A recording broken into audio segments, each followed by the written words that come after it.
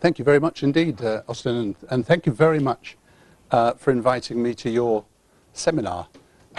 We have about an hour, I think, so I'm going to talk probably for about half an hour, and then we'll have some discussion. I always say that I may ramble on a bit, but we'll see how we go, because there's quite a lot which I'm keen to get across, and it's a real opportunity and pleasure for me to come and see you all. I think actually I've joined a lunchtime meeting with some of you, so apologies to those if there's some repetition, but hopefully we'll take that as reinforcement rather than anything tedious.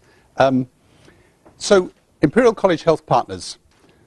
There are two important things to say about the genesis of this organization, because it's arisen from two different directions. First, as you know, you're part of an academic health science center, the AHSC, which is the formal collaboration between the university and Imperial College Healthcare Trust, the teaching hospitals. And the purpose of that joint venture, which has now been given further license for another 5 years, is to maximize the opportunity for research that comes out of the academia in the university and the patient base that's across the teaching hospitals. And I appreciate I focus on teaching hospitals, not primary care community, but that is the way that is. And of course, primary care uniquely in Northwest London has been part of the university. So there was a review of that at AHSC some while ago, and reached two broad conclusions. One was that the agenda of the AHSC, focused as it is on research through to the point of identifying best practice, was an incomplete journey.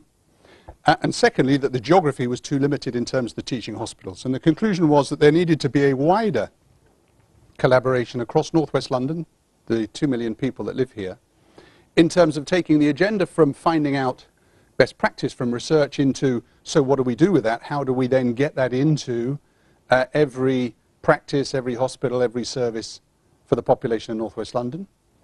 And also, how do we make sure that the benefits of that research and that collaboration involve a much wider set of professionals and services than just the teaching hospitals? So it was agreed to establish Imperial College Health Partners, which therefore included primary care, commissioners, and all NHS organizations across Northwest London. So that was one genesis, and the focus of that was on the completing the translation of research from the point of identifying best practice through into service. The second genesis arose out of the financial crash, the economic meltdown that happened a few years ago, and the Prime Minister set up a review to understand how best to regenerate economic growth and what contribution all parts of the economy should be making to that economic growth, to the GDP of the UK. And the NHS was seen as one of the key strands of that thinking, so a report was set up. Some of you will have read it. Innovation, Health and Wealth came out and identified a number of ways in which the NHS simply wasn't pulling its weight as a contributor to the overall economic well-being of the country. And as one of the largest organizations in the world, employer of 1 million people, and all the rest of it, it should be a huge engine for growth, repository of the biggest set of coherent data. We might not think it's terribly coherent, but by comparison with most, it is the biggest set of coherent health data in the world. Should be a major engine. And one of the conclusions, recommendations that came out of that review was that there needed to be a much greater focus and specific agency on getting the NHS to work much more cooperatively with industry to provide a much more fertile development ground for the development of innovation in products and service, and also a much more attractive market for the introduction and adoption of new technology and products. And the concept of the AHSN, therefore, was born, the Academic Health Science Network, which was charged with that objective. So, of course, there was then an overlap between the objectives of Imperial College Health Partners, born out of the Academic Health Science Centre, and the Academic Health Science Network movement, born out of the Prime Minister's review of economic growth. And so Imperial College Health Partners, applied for and has been licensed to be the AHSN for North West London. So hence sometimes the confusion around AHSC, the centre, ICHP, the partners, and AHSN, the network. And there's all sorts of games played with those acronyms, but actually it's fairly straightforward. AHSC, driving research at the middle. So here we are, and I just want to run through where we've got to in terms of the developing agenda of Imperial College Health Partners, which has really only been going for less than a year, so it has quite a lot to do in the middle of an organisation, of course, which is still settling down following the huge reorganisation that we've all enjoyed in the last year or so.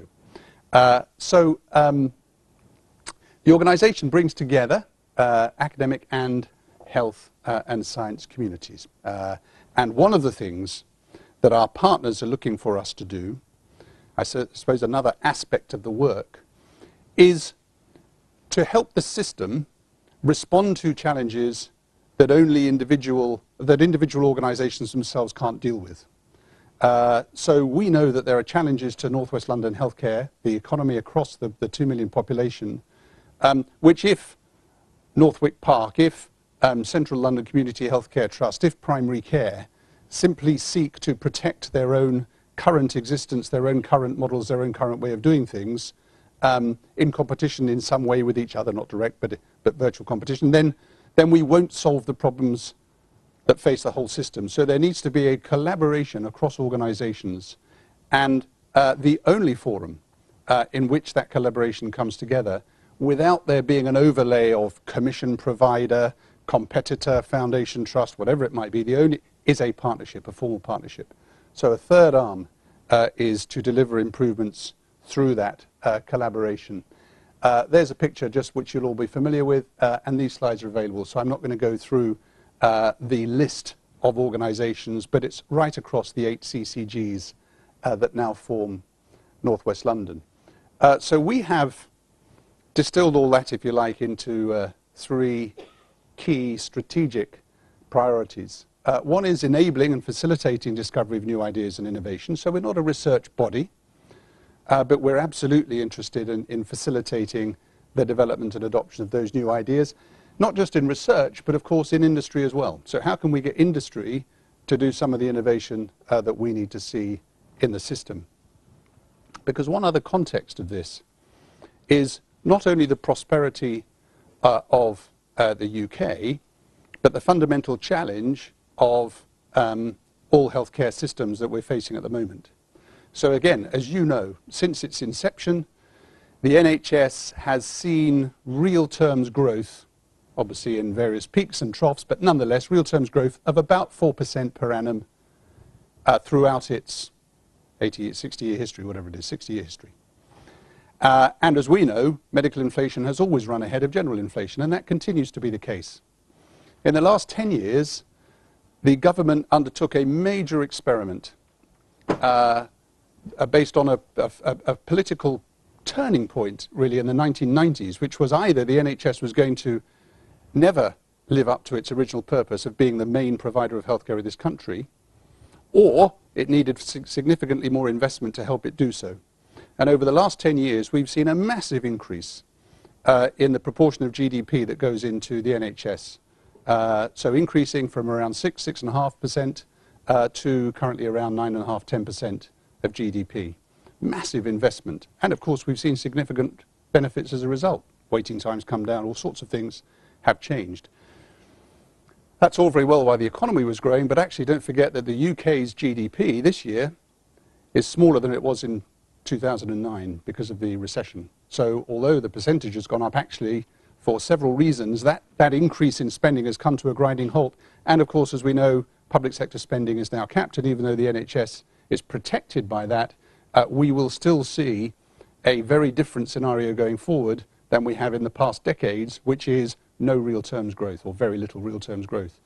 Medical inflation, of course, and we'll have all sorts of arguments about whether that is or isn't due to aging or what it might be, but nonetheless, medical inflation, medical demand continues to grow. So another fundamental challenge to the NHS is how does it change itself now to live within a maintained budget. There's lots of people talking about savings and cost reductions and all the rest of it, but the NHS is not going to see in real terms a reduction in money it has, but what it will do is have to make that money stretch further. That's a very positive and challenging agenda, not a negative one, unfortunately, which we sometimes talk about. So how can we as a system make the significant resources that we have stretch further and meet the increasing levels of demand? So, new ideas and innovations are absolutely seen as key to that. Transformation across the system. Variation and spread best practice across healthcare, one of the biggest frustrations for industry, for innovators, for researchers in the system, is the degree to which things take so long to translate across practice from identified best research. Average current estimates are around 17 years. And strengthening synergy between the NHS and industry, which I've mentioned. We've created just a context for that. So the parameters I've talked about, enabling discovery, adopting best practice, creating wealth, form, if you like, the ground on which we work. And we've got 10, in fact now 11 projects to work with.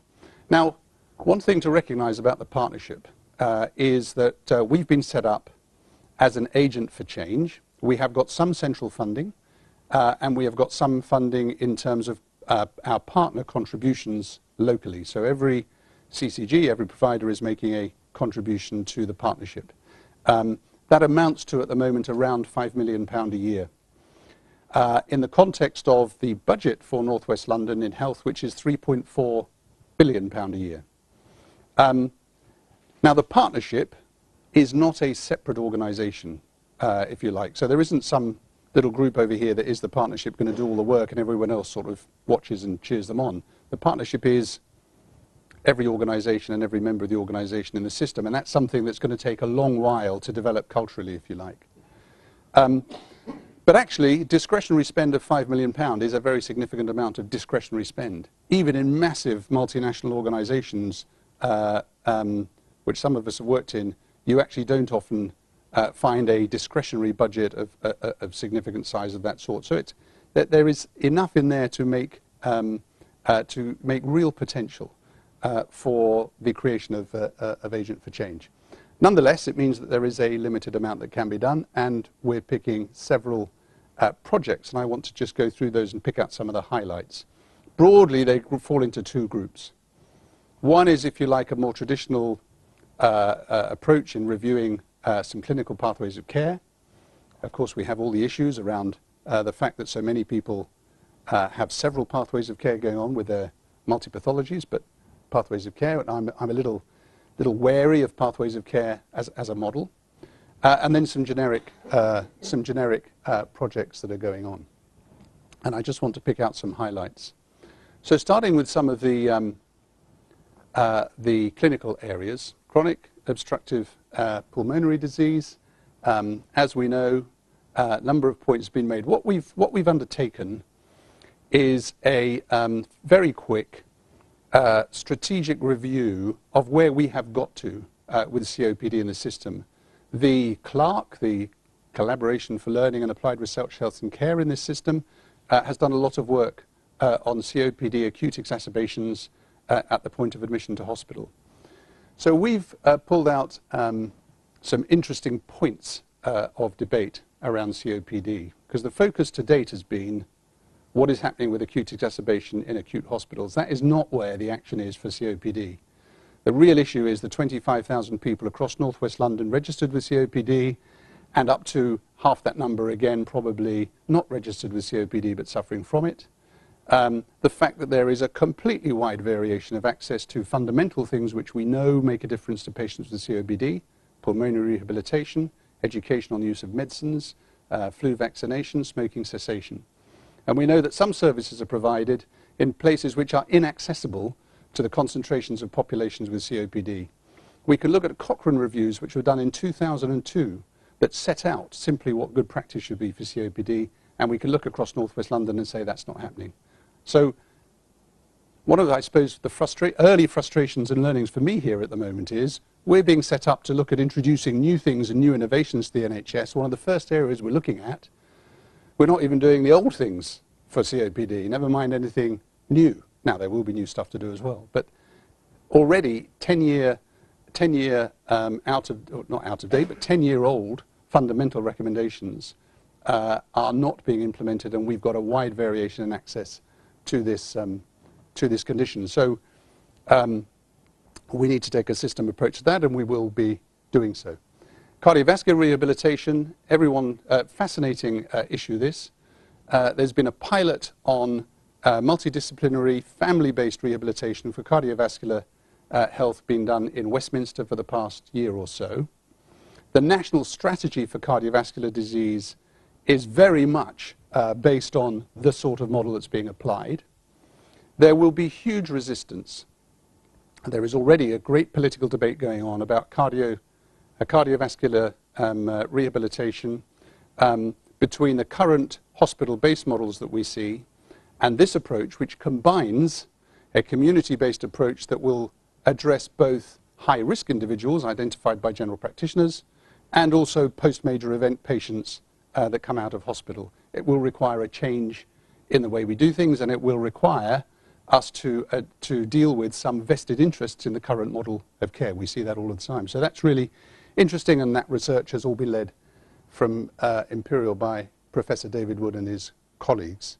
A couple of other areas. Cancer, there is already a London Cancer Alliance, which covers South London and Northwest London. We will be supporting the work that they're doing, which is cross-organizational reviews of current models of care against best practice models of care. And there is a whole raft of work that's going on which we'll continue to support.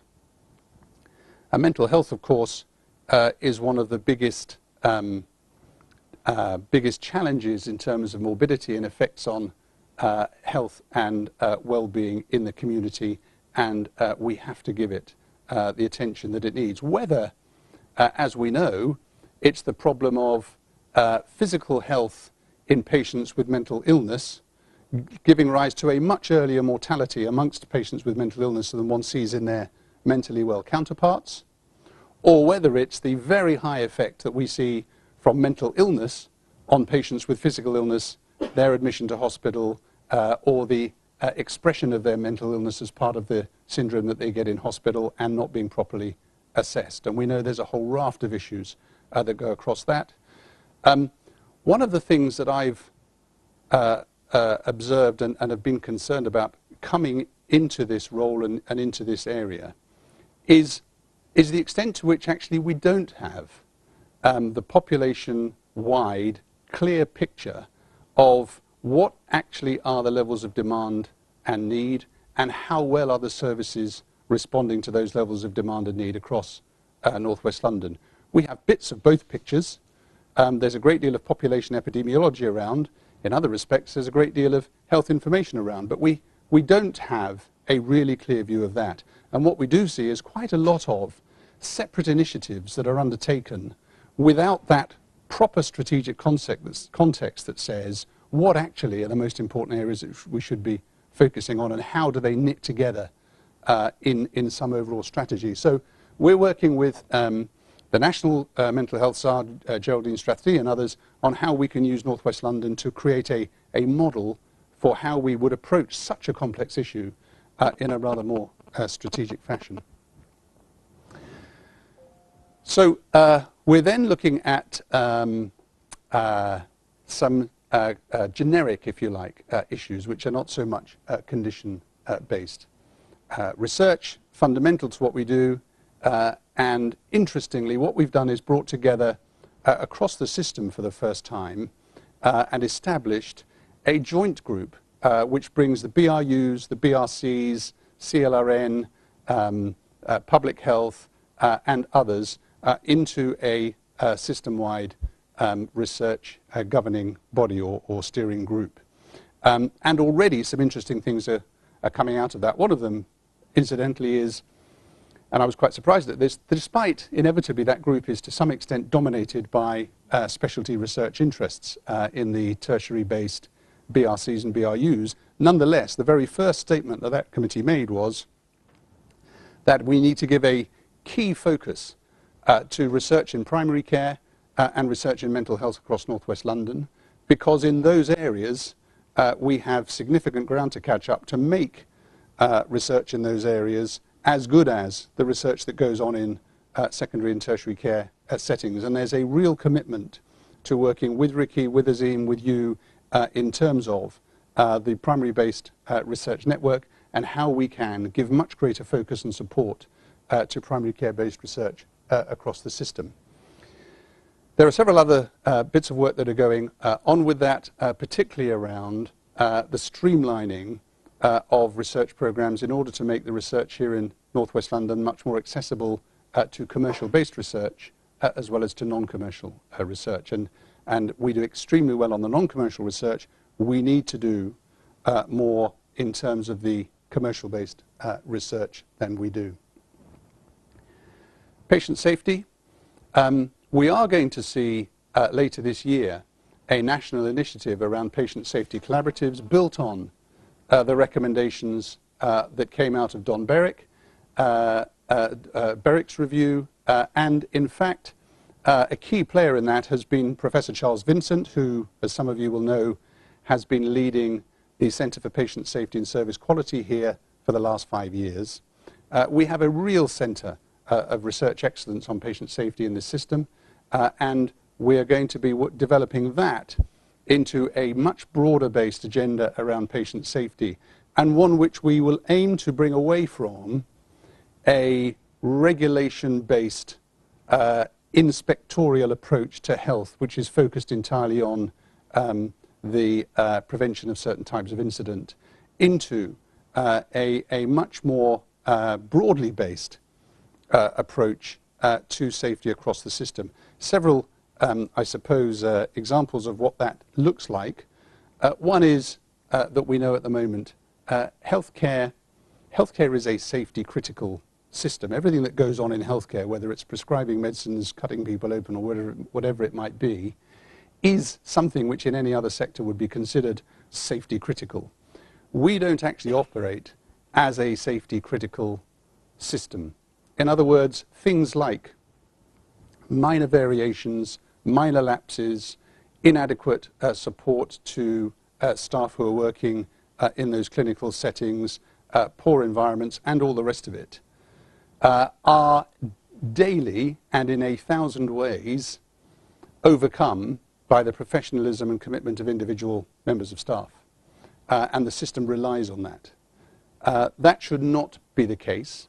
And because we allow minor variations, and when I say minor variations, I mean things like pharmacists not being able to turn up for the ward round because of being committed somewhere, somewhere else, so the ward round goes ahead without the pharmacy input, or the wrong surgical pack turns up in theatre, but the surgeon continues anyway because, you know, one set of forceps is almost as good as another for this procedure.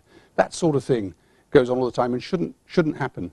What it means is that in the system, individual people, particularly who are relatively new, relatively newly promoted, or whatever else, find it very difficult to distinguish between what is reasonable and acceptable variation and what is not. And in any system which is safety critical, we would have a much greater rigor around either everything is right and as planned, or things stop until they are. And interestingly enough, in some parts of the NHS, we see that working very well. So some of the most critical areas, intensive care, NICUs, are actually places where one does see that sort of approach, and actually things are rather calmer and more orderly than in other places where one doesn't have that philosophy and culture. So there are a whole range of things around patient safety which then stretch from how consistent are we about what exactly are the priorities for members of staff in various organisations, what is the clarity of messaging that goes on, why do we tell our cohorts of junior doctors different things every time they change ward or hospital every 3 months, a range of issues which need to be addressed. So that's a big agenda. Whole systems integration, building on the integrated care pilots, which the department here have been heavily involved with, and that is the next phase of work for the system as a whole, and we'll be commissioning and discussing evaluation of that, and also how we play a role in bringing examples of international best practice into northwest London so that we don't just rely on one filter and one interpretation of what that might look like. Collaboration with industry, a fundamental tenet of what we do, but here's an interesting area of work. Because what the NHS has traditionally done in this regard is, and to some extent it's still happening, is to put a bunch of people in the room at the Department of Health with a bunch of people from industry to decide what kind of looks like a good innovation, and then send out edicts to say, here's the latest good thing, and actually it looks really good, so we all ought to adopt it. And that just doesn't work. That doesn't manage to bridge the barriers that there are between invention and adoption. In discussion with nursing clinical directors, medical directors, and others, we've established that there's a much greater need for understanding where actually are the key need for an innovation, either in service or product, which would actually have an impact on the way things are being done, and how do we commission against those key needs and priorities. And we've started to do that with some early brainstorm type pilot and come up with some really interesting things in which clinicians in one place are saying we want X or Y, industry in the other place saying, well, we've got the answer to that, but we've never been able to sell it into the NHS. And the third point of the triangle is NHS procurement, which has never linked those two things properly together. So we're setting up for North West London an approach which will start to facilitate that dialogue much more clearly. Data is a fascinating issue at the moment, and Michael Soljak and others are really heavily involved in the debate around use of data, and you'll have all seen the national debate about this. But in North West London, there is a real opportunity that arises out of the work actually that's gone on with the ICP to pilot, if you like, and demonstrate the way in which data can be brought together from all sorts of data feed areas, primary care, secondary care, emergency care, all the rest, linked together in a database which has been created actually by the CSU and used for a much more in-depth and much more live service evaluation, clinical research, etc., by linking data around individuals, obviously dealing with the issues of anonymization, pseudonymization, etc. Actually, we think that that function in North West London is well ahead of the national discussion about care.data and other things. And already we're seeing the applications for the intelligent use of such data back in some of the clinical areas that we've been talking about. Cohort, the 25,000 people with COPD, for example, what happens to them as they go through the system? One of the biggest frustrations for general practitioners is they never know what's happened when they refer a patient off into the system. They never get the information back. So using data to help deal with that is a really significant opportunity. And working with Azim and the team, and several of you no doubt, we'll be exploring how we can make maximum use of that opportunity. There is interest from overseas in what North West London can do to provide advice, services, strategic direction to developing health systems in other countries, and the UK government is keen to promote that, and we will see how that develops. I shan't be going through all of that, but there's on the slides some people and names and numbers that you can contact to discuss. So that's a broad sweep of some of the areas we're looking at. There are some other issues which are starting to come up all the time. We've been asked to get involved in discussions around neurorehabilitation across the system. There's several initiatives coming from several academic units, one around telehealth and patient information, for example. I think one of the challenges for us is going to be now to ensure that we do actually and can actually show how the system can respond and make a difference in these areas, and balance that ambition with increasing demands that we will get for investment of time, energy and money in other things as well. So one of the tricks we're going to have to work with now is how we balance quite a high level of expectation around an already crowded agenda, and ensure that we remain focused on delivering against this profile of work before getting drawn into other areas, without being seen as unhelpful and negative across the system by saying no to a few things. So that will be an interesting challenge. So that's an overview of where we are and what we're doing. I hope that's of interest, and glad to discuss any aspects of all of that. Thank you very much.